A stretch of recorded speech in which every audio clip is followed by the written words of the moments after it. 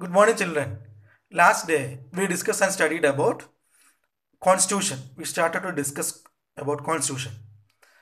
And what we discussed and studied about history of the constitution, when it is formed, when it is started to work, which committee, and when it is approved, all these things we discuss.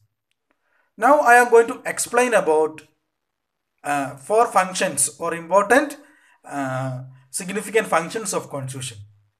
Last class we already just said these four functions. Today I am detailing explain about these four functions. First function we already see constitution tell us what the fundamental nature of our society. Okay, what's the fundamental nature of our society? It is based on certain ideals. Okay, all the constitution have certain ideals. It is set up based on certain ideals. Okay, if you take a example of India, we have different beliefs, different languages, and different faiths, and different customs and practices also. From this difference, we united.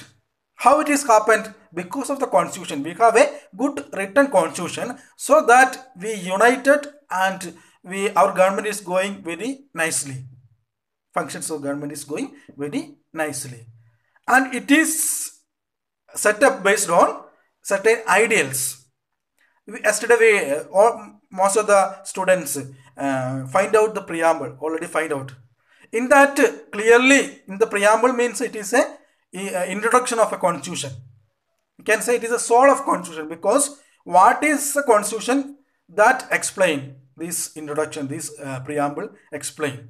And in that, we already see that you already find out and certain values. India is a sovereign, socialist, secular, democratic republic, and justice, liberty, equality, fraternity, all these things are ideals of the Indian constitution, and based on these ideals our constitution set up, our government set up. Okay, if we just take our near country Nepal, ups and downs of the Nepal's government is very important. Around in 1990, Nepal's constitution is a kingship, based on kingship.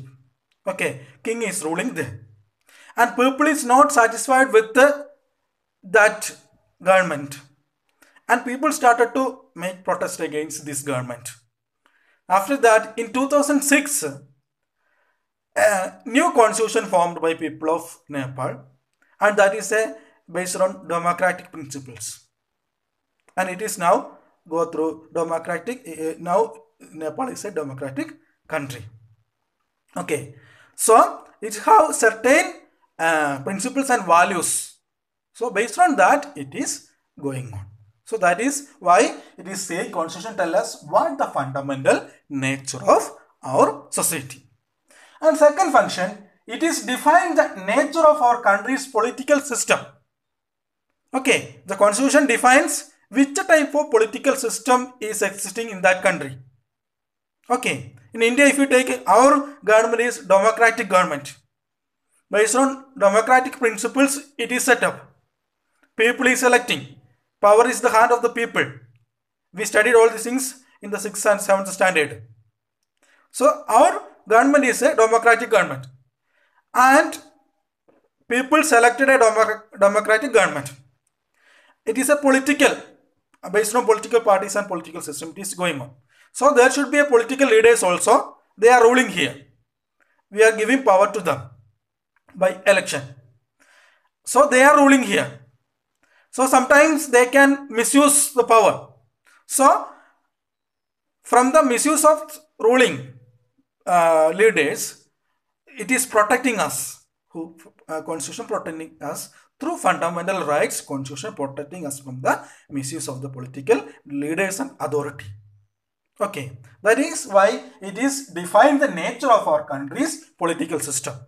So our political system is based on democratic principles, and people have the important importance, and they are selecting the government, and through that it is going on. And third significant function, it is It is ensure that a democratic group does not use its power against other less powerful people or group. So it is ensure that dominant group does not use its power against other less power people or group. So in a country there should be many dominant groups, major groups. If you take in India, it can be Hindu society is a major religion, and they can it is based on Hindus values, and it is going through a majority of the people are Hindus. So what is happening? They have they can hold the power, or powerful group can be hold the power. So from this misuse of the power, who is protecting? Constitution is protecting. And there should be less powerful minorities and also people are less powerful group. The elites and weak people are there. Always who are the powerful people, they are controlling and holding the power. Then what will happen? There should be a misuse of power. And the powerless people are suffering from these people. So from this exploitation, who is protecting? Our constitution is protecting us. Okay, that is why dominant group does not hold the power. So it is controlled by whom? Constitution. So these are the main functions. And last one, it is to save us from ourselves. It is to save us from ourselves. Because as a human beings, we can also go to violate the laws and all these things. From that, we are deciding, and it is saving us from ourselves also. So these are the important functions of the Indian Constitution. Okay, so I think you understood it is, and you just read the chapters and understand all these things. And there are many stories and all these things are given. That also you please understand.